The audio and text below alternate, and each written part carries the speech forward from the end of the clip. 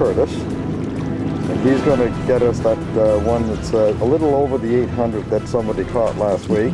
Somewhere around 820, just to beat the record. Let's just make sure we beat it and go for like 1200. 1200, oh right, big time. Let's go for a big one. Oh, we're not fooling around here.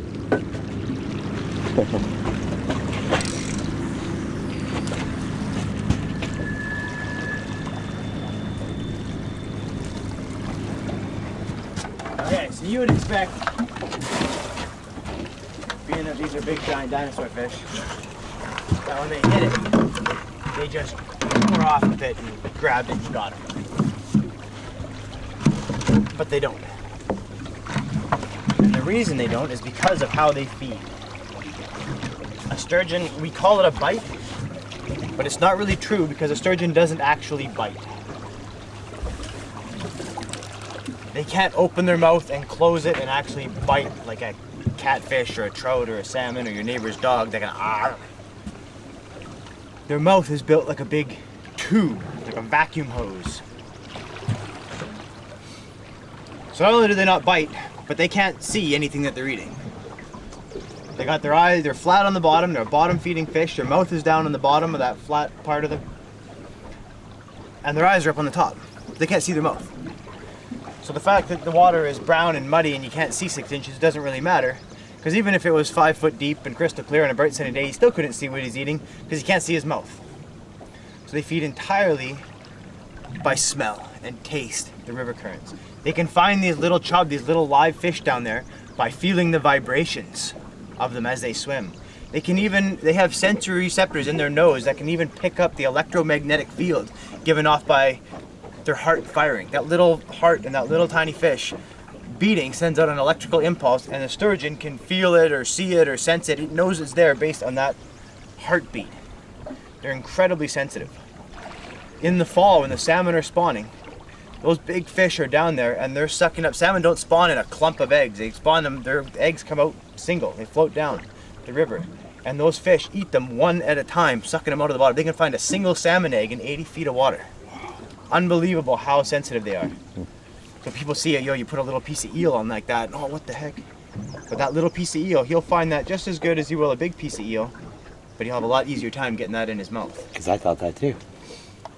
Huh. Oh.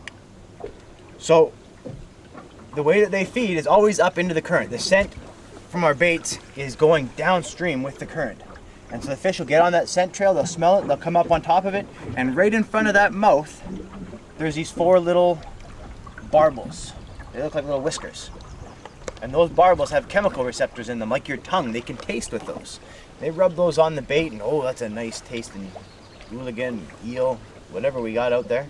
And when he goes to eat it, he'll extend that big tube of a mouth down over top of it. And on a big fish, that tube will be this big around and that long, and it'll hang out like an elephant's trunk if you pull it out. And you'll hang that thing over top of the bait, and he flushes his gills and creates a vacuum of water going up the tube and out the mouth, out the gills. And you got to think, if it was just a little piece of an eel or whatever down there, he'd hoover that thing up and move on to the next bit. But we got 28 ounces of lead and a line attached to ours, so it doesn't go up into that tube as easily as the food normally would. And we can't get around that. We need to have a line attached to it. That's how we're going to bring them in. Yeah. We're not just feeding them, we're here to catch them. And so, as a result, quite often when you get a bite, it'll just look like this. And that could be a fish that's, 10 feet long, weighs 1,000 pounds. You don't know. It could also be a fish that's this big and, oh, he's cute, right? You get a nice little picture of him. You never know from the bite how big the fish is going to be. When we get a bite, there's 3 ways that we'll react to the rods. First of all, we're going to number the rods, 1, 2, 3. And if we get a fish that hits it a couple times like that, like we had right off the hop there on that eel, we're not going to do anything with the rod. We're going to leave the rod in the water.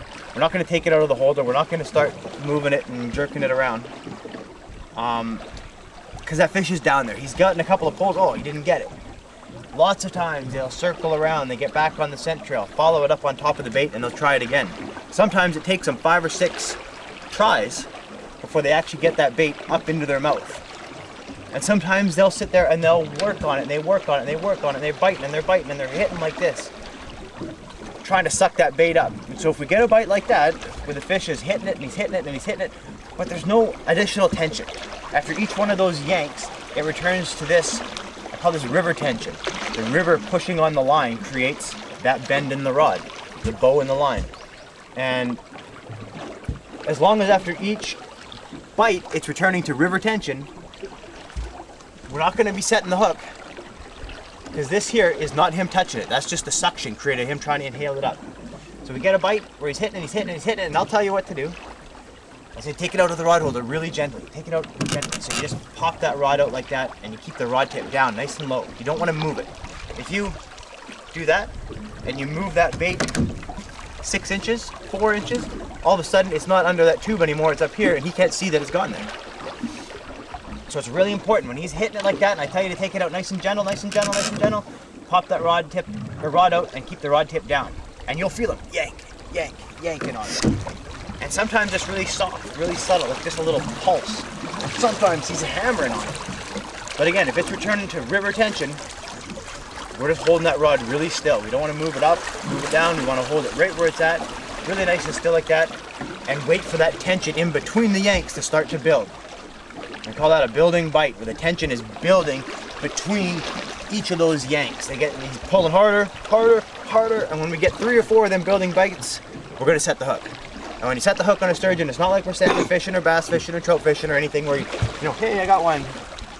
You lift up on the rod and you got him. With the sturgeon, you have to whack them.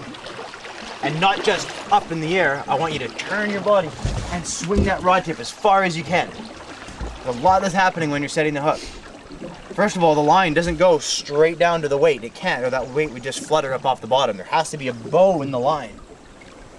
Not only that, but the bottom here is all muddy, silty muck. And you got 28 ounces of lead that's stuck into that muck. Not only that, but he's got slack now in the leader because it's going up into his mouth. So when you're setting the hook, you're straightening out that bow in the line, unsticking 28 ounces of lead from the mud, straightening out that leader, and now trying to bury that hook into this crazy tough cartilage tube. And there's no bone, there's no muscle tissue, there's nothing in there that's really soft. There's no teeth, there's nothing, it's just a cartilage tube. And it's tough, like a tire. You imagine trying to poke a hook through a tire, how much effort it would take. And that's what it's like trying to get this hook into these fish. And I don't think on the hook set you're ever gonna actually bury the hook to the bend in that tube, especially on a big fish. What you're gonna do is you're gonna get, they're a very fine pointed hook, and you're gonna get just that hook point started, okay? So when you set the hook, at some point when you come back, you're gonna hit the fish and it's gonna stop. And if you just drop the rod and reel in the slack line to hit him again, 8 out of 10 times he's gonna fall off. Especially on a big fish, you're almost guaranteed that that hook is just gonna fall right out of that cartilage tube. So when you come back and you hit the fish, I want you to turn your body and keep pulling on him. Keep that tension. Hold the hook point into that tube. Hold it in and then start reeling with the rod bent, holding that hook point in, hold it in tight all the way around. And it's hard to reel. When that fish is pulling and there's tension on it, it's hard to reel. But you haven't fought him for very long yet, so you're still nice and strong, so it's okay. You can do it. And once you get under tension, you get reeled around and you get square to the fish, and get the butt of that rod right into your hip, now you can lean on him. And it's not a finesse game where, oh, we gotta let him run and oh, we gotta take in the line. You're pulling as hard as you can the whole time. Don't worry about letting them run. These drags are set to like 20 pounds of drag pressure. He'll pull like a mother before that line will come off the reel. Well, maybe you should be hooking that first one then. Yeah, let us watch you. The third way that we do it is sometimes you're sitting next to the rod and it's going, and I'll be yelling at you, hit him, hit him, hit him, get him, and you hit him right out of the rod holder, and you get bite, bite, bite, bite, and that rod's going before you can even get there. I'll be yelling just to hit him right out of the holder. And if we're hitting them out of the holder, what I don't want you to do is to take the rod out first and then hit him. What I want you to do is to come right from the holder and into the fish, all in one motion. And it's the same deal. Whack, hit the fish, turn your body, pull on him, reel, reel down, lots of tension, lots of tension, lots of tension. Get that butt of the rod in there and then lean on them. No, it's not like we're tarpon fishing where you want to hit them 3 or 4 times. One good set and hold that hook point in there. So I guess with the weight of the fish, it's going to do the rest of the embedding. That's right. As he starts twisting and turning and bucking and running and pulling, that's what's going to work that hook point in to the bend. Right. I've landed fish, got him up to the boat to pull him in, and it's still only halfway Wow. in. And That's how with big tough that fish? mouth is. Hey? And that's with big fish too? Oh yeah.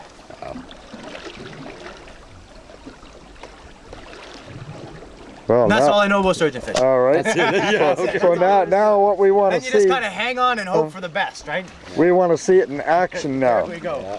Okay, people, so you see this rod here? Keep your eye on it. Look at the, watch the tip. Okay? Pockets in for when we're traveling.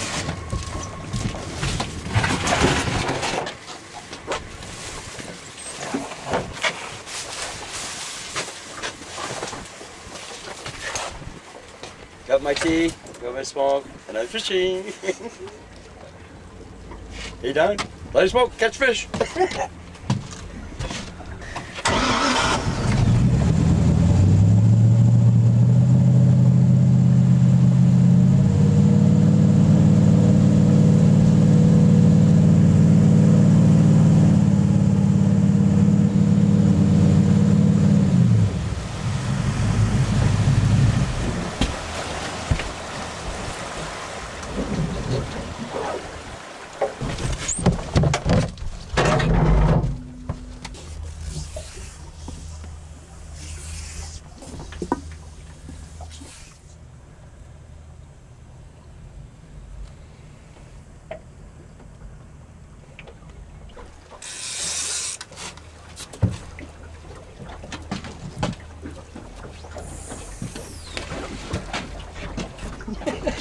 Yeah, can't catch him, kill him.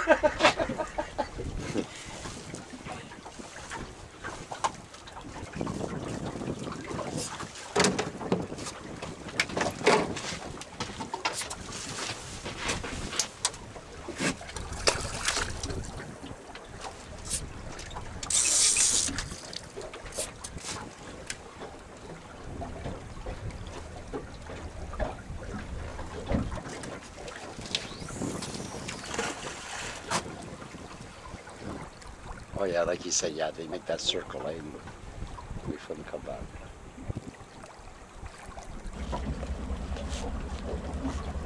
Is that a cup of tea I see sitting over there? And that's my tea. That's my white gold.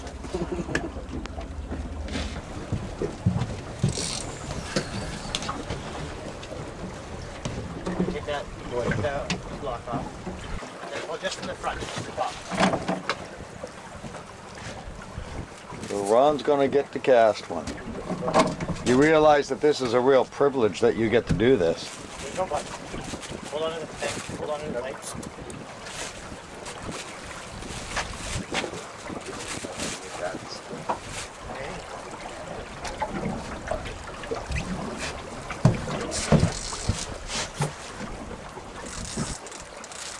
Wow, is that ever a serious weight on there?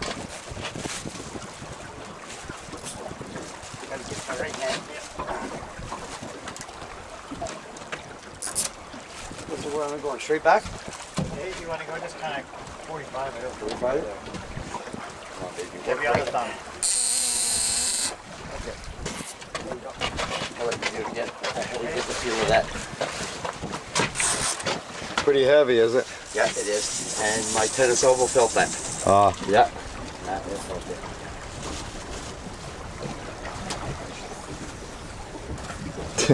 And A lot he, different than using the ones for the river. and he throws it like we do lures. Yeah. Oh yeah, I felt that. Yeah.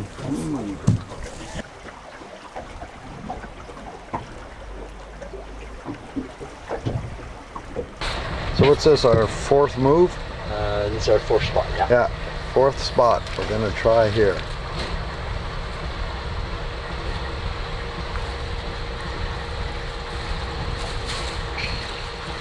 go to our last spot. Curtis is the bait.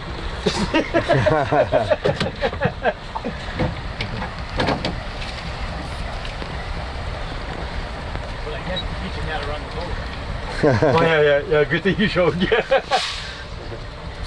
Okay.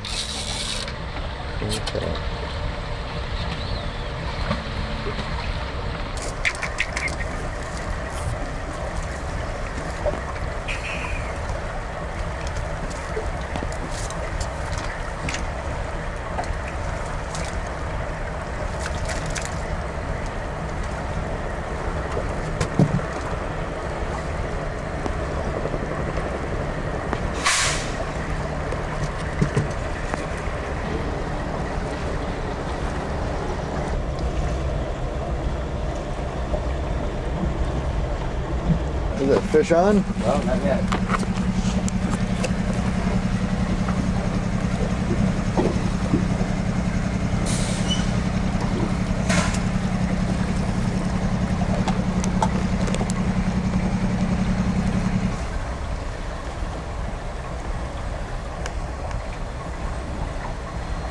The real live genuine bite though. It was? Okay. So this is where we wait for him to do a U-turn and come back? Yeah. Hit it a couple of times and didn't get it.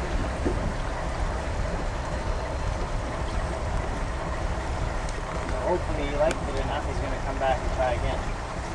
That's the left right, right? Or grab one of the other two. They're not far apart from each other.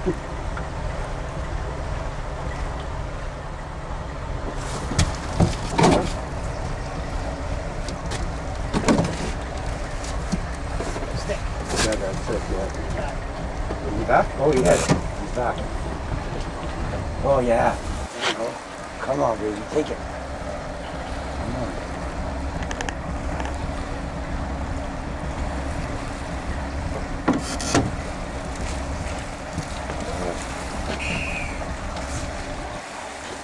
You liked it. Gave up. Either we get two on the same time. He's going to have to be the cameraman.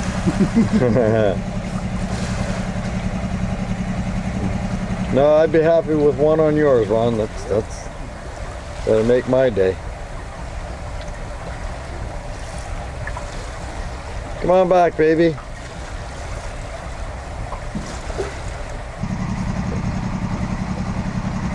He liked it. Yeah, but let's find out just how much he liked it. Yeah. Show us. Seal right there. Oh yeah. See the seal? Yep. Big set of seal.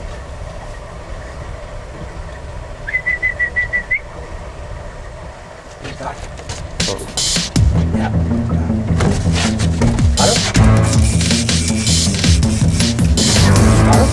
Okay, Ron.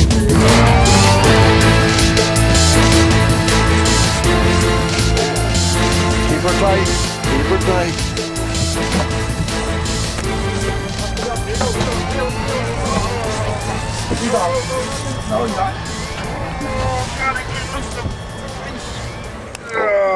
Hold on. Oh, this is heavy.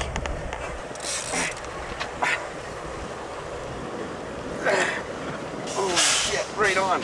Yeah. Yeah. Keep that baby tight.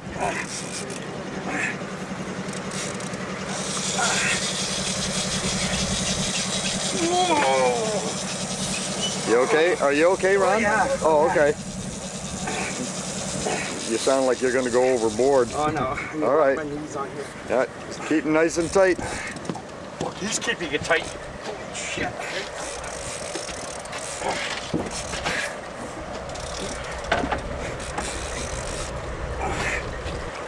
There he is. There he is.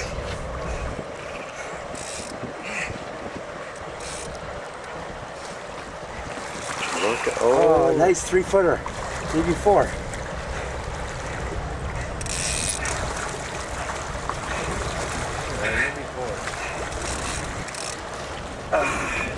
Over to this side. yeah. Okay, what do you want me to do? Hold him right there for a second. Stretch you up here for him.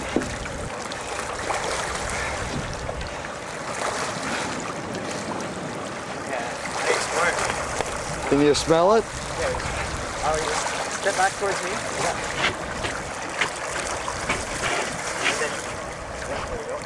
Back up that way. Keep that rod up nice and tight to the line. Drag it down quickly. That's okay.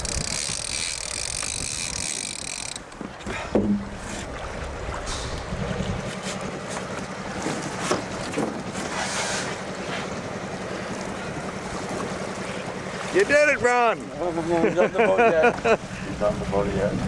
He's in the boat. Hey, we got one! All right. Let's see that smile now. Nice, man. There we go. Let's see that smile now. Yeah. Can you smell it? Oh, I smell it. Oh, Let's look have at that baby. Let's have a look at this puppy. He's upside down right now. But Look at the mouth on him. oh, God. What do you think, Don? Hey, Steve? Mike? Look at the mouth on this. Yeah, we'll get him turned over there in a minute. Even Curtis looked happy. Look at the smile on this one. We got Oh, it smells better already. Can you smell it? Yes, of course we can. Can you smell it? That's the skunk. That's the skunk. That's what I... yeah. Well, that made my day, just to have him bring one in. Oh. Okay, so what we want to do, lift that little flap up in the front there. Yep. We're going to give a little bucket of water here, a little drink. Keep him happy.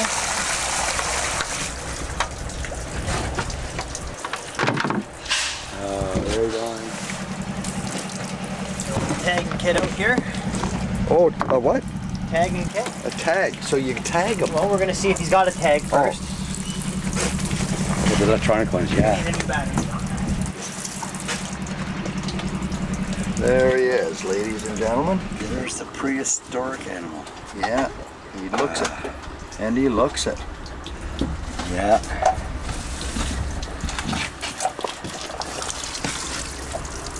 Well, he really had that one because there was no holding the rod. You just set that hook. So he does have a tag. He's got a number, yeah. Okay. He's been tagged. So now you will what? Keep track of this? We're going to write the tag number down. Under recapture.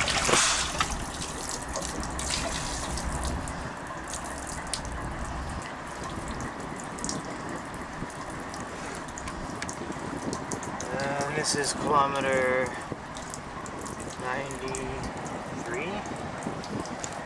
Yes, we scanned them. So tell me something. Yes. Did you pull that thing in here? Yes, I did. Like by yourself? All by myself. Well, goddamn. And he's strong. Oh, they are strong. Oh, I don't know what I'm going to do if it gets bigger. That's not a very little fish. I mean, that's... Okay, I just want you to hold it right on the end of his nose there like that. So right on the end of that, middle of that ball of his nose. Let him finish. We'll do this side. And go right on this, along the side. So he's exactly 129 centimeters, which is 4'3". 4'3". All right. 4'3". 129. And the girth? We're gonna go around him here behind those fins. 48. 48, which is in inches. 18 and a half inch girth. 129. inches long. Hold that. Yep. Hold that. Well, I guess we're going to have a serious time getting rid of that smile. Look at That's not going anywhere. Wow. Oh, just shaking inside. What a great feeling. Biggest fish ever. Okay, that's all the info Damn. we need from him for tagging. That's back. Geez, for you guys, it's just not fishing, eh? You got work to do too, eh? It's all part of the fun. Yeah. I love the tagging thing. If we're gonna catch him and do that and bring him out of the water and do this to him, we might as well have some good out of it. Oh, for sure. First of all, first thing I want you to do, I'll show you a couple before you take them up for pictures here. I'll show you a couple of real neat things about each fish.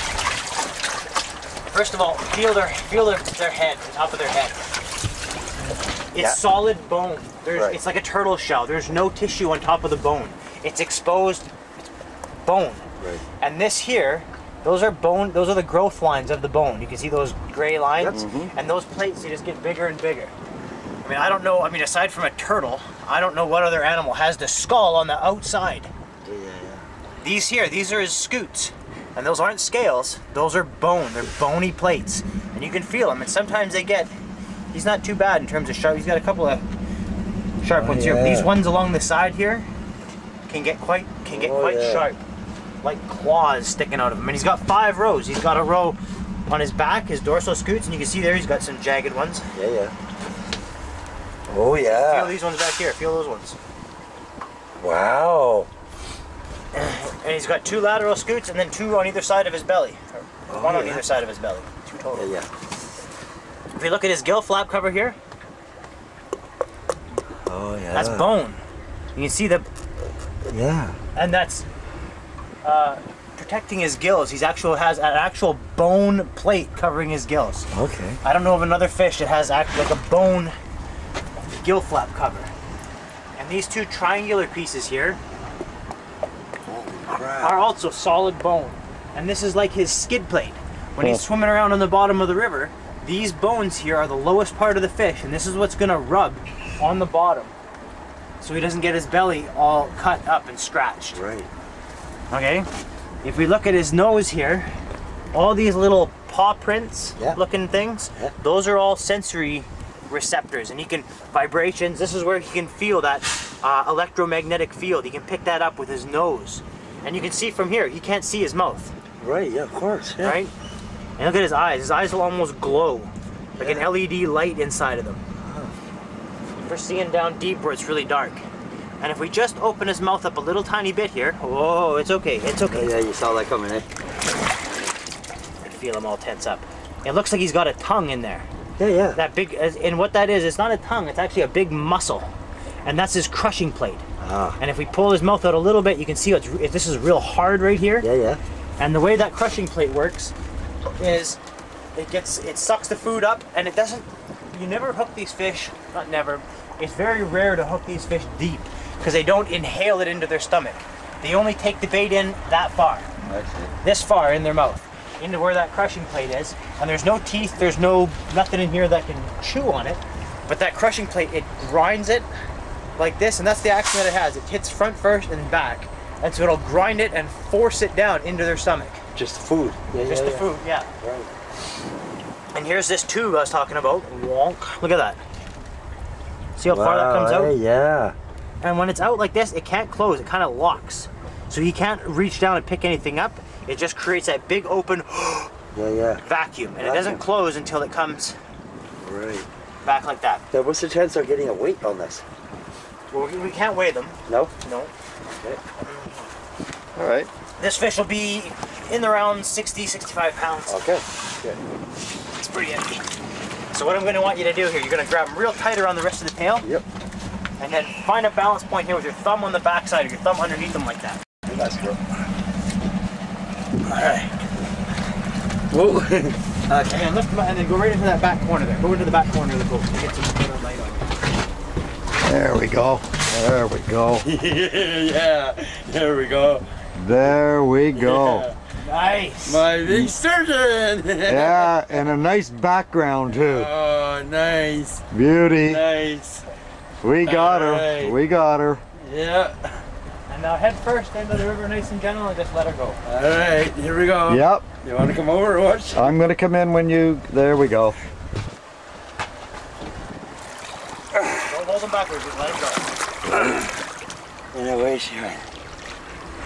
Well, are you proud of yourself? I feel awesome. Oh, I feel great. Oh, Great. yeah. Well, that was the prize. That was Curtis, that was thank the you, prize. man. Thank you. Well done, that was a Thank beauty. you. Yeah. Good one. Oh, right on. Yeah. Just to see him bring that in, that was my prize. Now you have a permanent smile.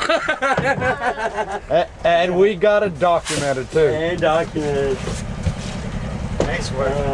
Wow, wow, wow. Oh, right on. And what was the length of that? Was it 4 feet 3 4 foot? with an 18-inch, an 18 and a half inch girth Yeah. at approximately 60 pounds. Nice. Yeah. Whew. Yeah. Biggest fish ever.